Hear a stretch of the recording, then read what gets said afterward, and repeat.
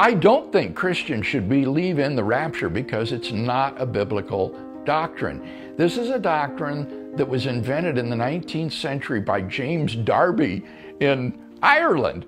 And when we were on our Irish speaking tour a couple years ago, we actually visited and spent a few nights at Powerscourt, where Darby used to hold his Bible studies with the rich and the noble there. And the rapture doctrine was developed, but it is not a doctrine that is affirmed historically by any of the great confessions of the Christian church, Catholic, Orthodox, or Protestant. It's based upon a misinterpretation of certain New Testament passages where Paul talks about how the Lord will return and we who are believers will be gathered to meet him in the air.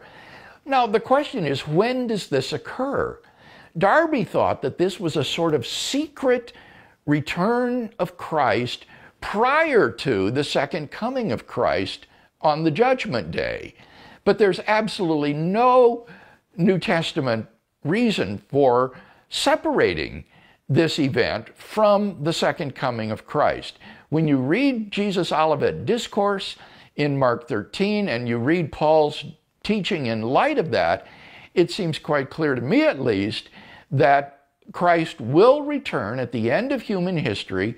This will be his second coming. His first was the one that ended with his crucifixion and resurrection. That was his first coming. His second coming will be when he comes on the day of the Lord for judging the world and determining people's final state. So when Christ returns on the Judgment Day, he will bring with him the souls of the departed saints.